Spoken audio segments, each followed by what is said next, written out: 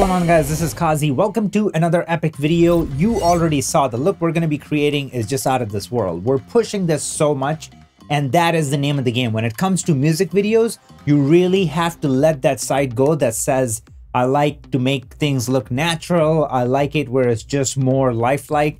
That's not true. When you're working on music videos, or when we watch music videos that we really love, they're driven by emotions than anything else. If you're thinking about a dream sequence, then all of a sudden there's crazy glow and halo around everything. It's an emotion that is just exaggerated to that level. So that's what's going to be happening. But obviously we're going to look at the hard skills like techniques to use where it doesn't look cheesy. It doesn't look 1990s. It still looks really good and current. But we're just gonna keep it on that cusp. We're gonna push it as much as we can to get the most juice out of it. If you casually color grade your projects but want to learn more about nodes and how to build a proper node tree, you came to the right place. In this free training, you're not only gonna learn everything about nodes, you will also learn to build the perfect node tree regardless of the project that you're working on. I will end the session with an extended Q&A. These questions came from you guys. Click the link in the description to sign up for this free training. All right, before we get into a tutorial section, let's look at our talent spotting. And today I want to give a shout out to Gabi Bucataro. Not only his name is epic, his page is unreal. If you go and follow him, what you're gonna get is not just epic looking posts and breakdowns, but the description. You can learn a lot from him. So definitely give him a follow. He's an epic, genuine human being to just get to know anyways. So do that. And guys, if you're enjoying the content, you know what to do. Smash that like button, subscribe to my channel for more awesomeness. Make sure you're following me on Instagram, and let's roll that intro.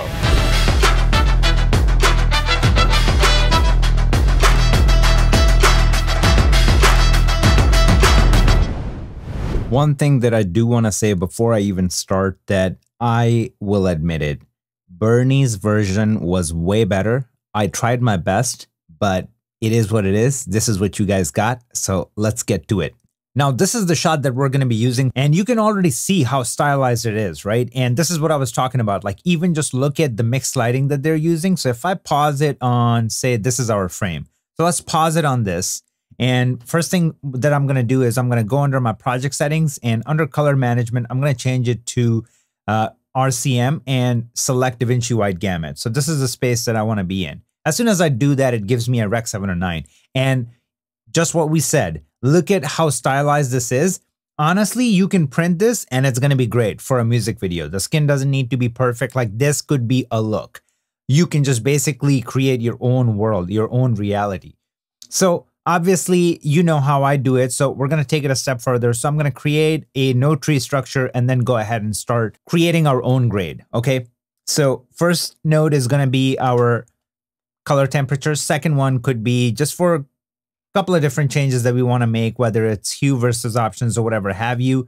Then I'm going to do a layer mixer action, and that's where we're going to separate the skin and then create a really extreme look. Then we're going to have a couple of nodes here where we're going to do OFX, and then we're going to have our glow, and we're going to have our grain, okay? And maybe we'll do a vignette. So let's start building this out. So the first node is going to be my, let's name them. So this one is going to be my temperature.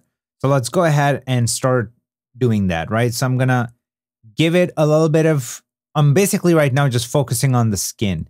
And then I'm going to bring in some warmth. So just by doing these quick little steps, like, look how much of the skin we were about to pull out. And I can keep working on it. I'm just like looking at the skin and seeing like how realistic, quote unquote, it's looking, or natural it's looking. So this is where we started to, this is where we are. And already we made a huge dent, right? So now one thing that I can do is I can go in here, go under qualifier, and just like really grab the skin. And basically, I don't care about how, you know, imperfect it is, because that's not the focus. What I'm going to do is I'm going to click on this guy, hit 2x, and then skin indicator. And I want to see where this is actually sitting. So I want to go under my offset and kind of add this kind of action to like really put it on that skin indicator. And then we can just go back and cut these out.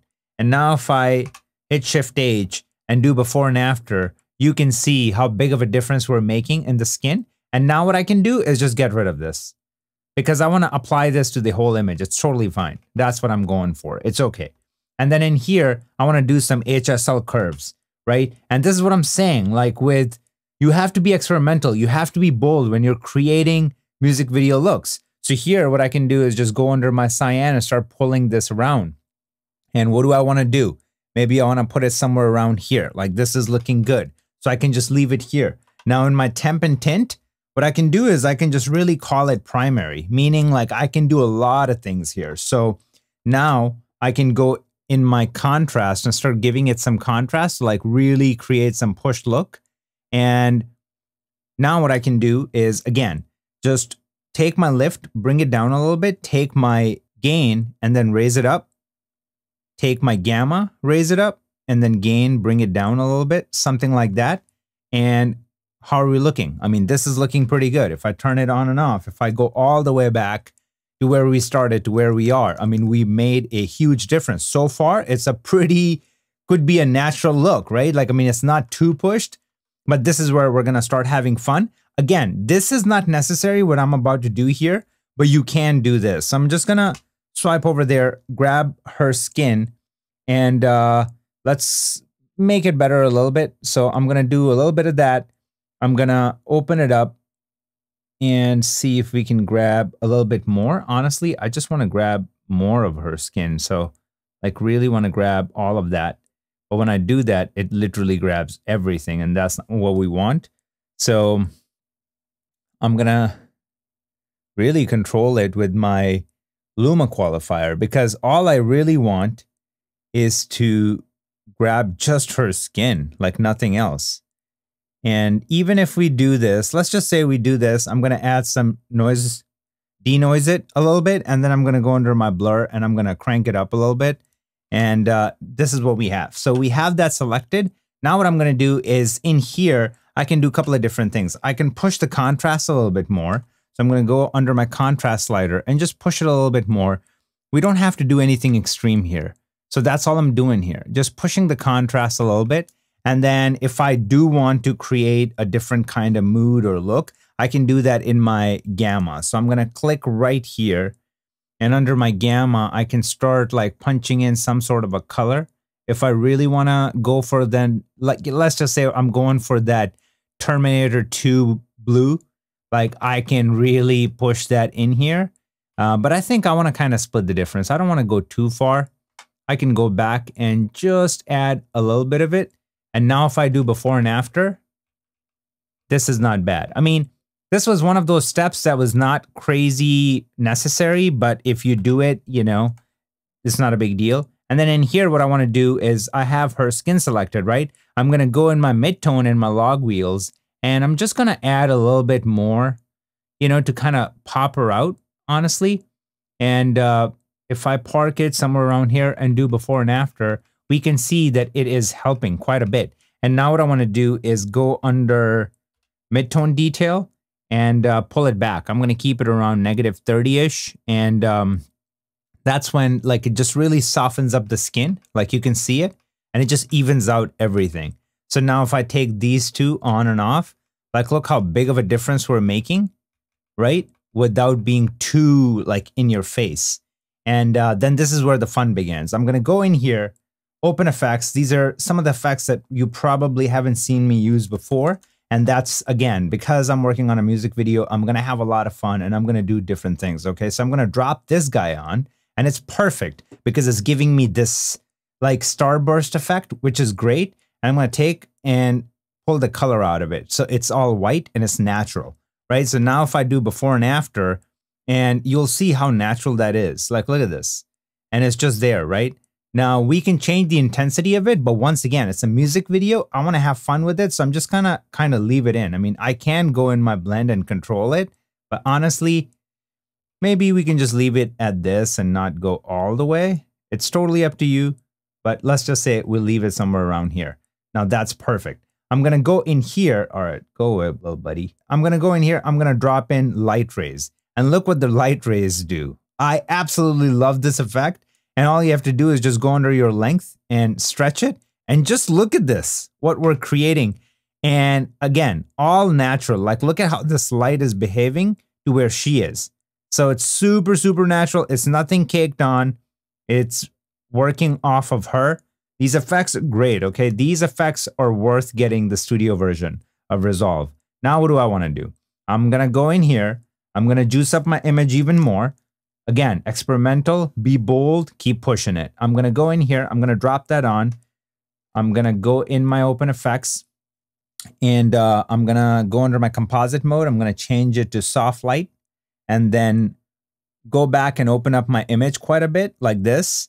And under spread, like really just look at her face. I really want to bring that out. Like, you know, she's the focus. Like, so just really, really accentuate it and bring her out. And I'm going to go under my blend. I'm going to pop this open so you guys can see what I'm doing. And I'm going to go back to kind of just split the difference between the two. I don't want to go too over the top with this. So this is already doing more than enough. Now, one thing that I can do, this is not necessary. I think this is looking very much like cinematic. It's highly cinematic, looks amazing. So I don't think this is necessary, but if you want to, you can. I can just throw a window right here, something like that, and give it a shape. So here's the aspect, and then maybe just kind of make it a little bit bigger and then soften the F out of it, right? So like around somewhere around here, invert it.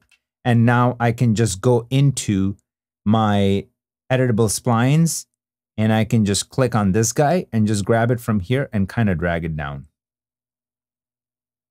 Again, that is totally up to you. I think it's not necessary, but honestly, at the same time, it doesn't hurt. It's just really putting my eye where it needs to go, which is just focus right here.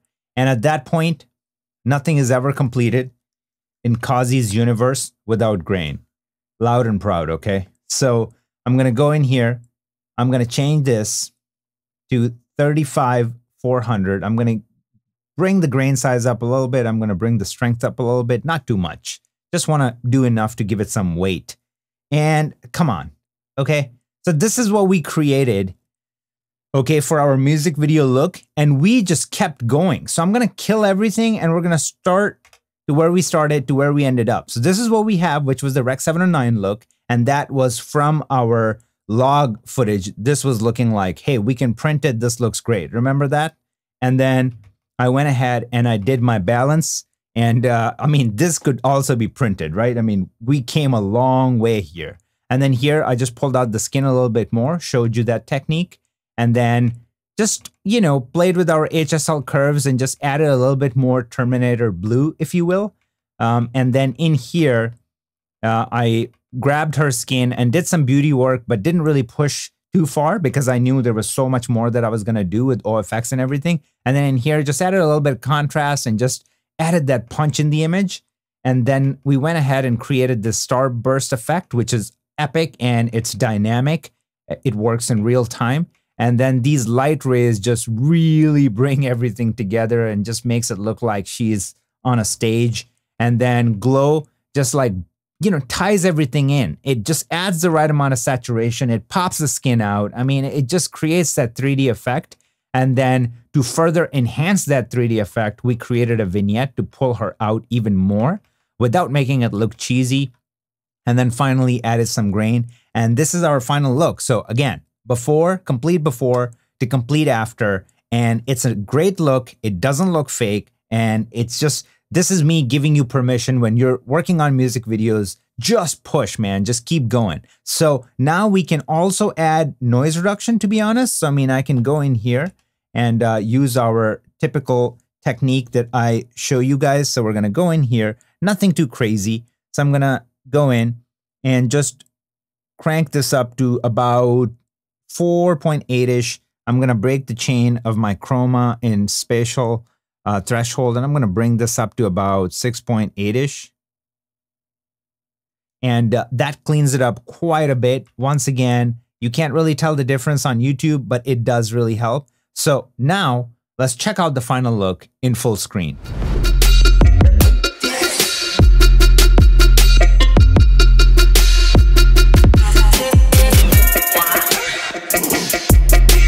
So hopefully this was helpful, and the purpose of this video, more than just showing you all the cool effects that are in Resolve, is to give you permission that, hey, if you're going to be working on a music video and if you want to stand out, trust me, you got to push that envelope. You have to push the limits. You have no idea how many times I get hit up where a music video was graded, but the client wasn't happy, the director wasn't happy, the artist wasn't happy, and then they reached out to me and they were like, Qazi, we want you to just do what you do. Like, just take it to the next level, just go nuts with it. And that's the name of the game when it comes to music video. There's so many different categories or industries within film. So like if you're working on commercials, you're going to create a different look. You're working on documentaries, completely different look. But for music videos, just know to let go and be experimental. On that note, do not forget to watch the 1 hour long training. Trust me, none of this matters unless you know how to put a proper node tree in place. And that's what's in the training and then some. So check it out. Link is down below. If you're enjoying the content, smash that like button, subscribe to my channel for more awesomeness, and I will see you guys in the next video.